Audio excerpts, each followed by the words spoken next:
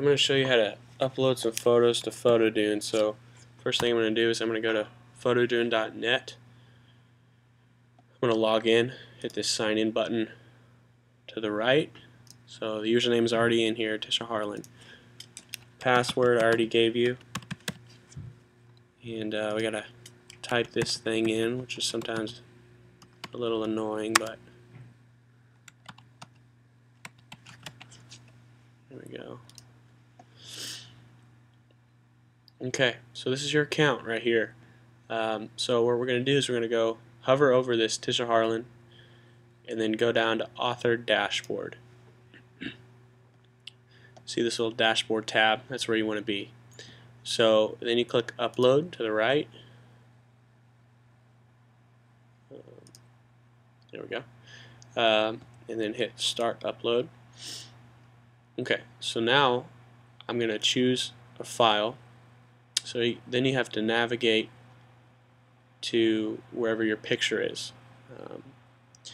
So I'm going to go, I have a folder here with all your full resolution pictures that are on your website. So I've already uploaded Forgiveness. I'm going to go with the next one, God's Will.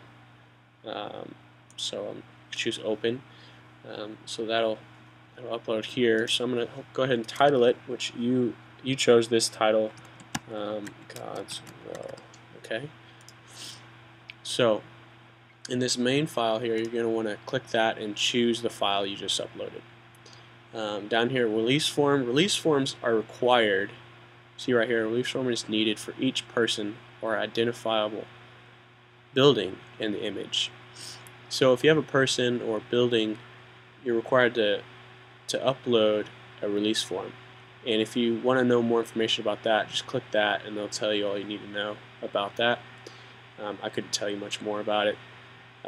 So if you had a release form, then you would not only upload the image, but you would also upload the release form right here. So after you upload the image, click Choose File again and find your PDF, and then you click Open, and then this you would actually have a second option to select that PDF once you've uploaded that.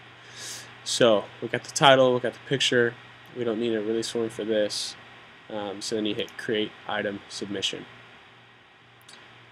So it'll take a little while for them to process it, for them to review it before they put it on the website.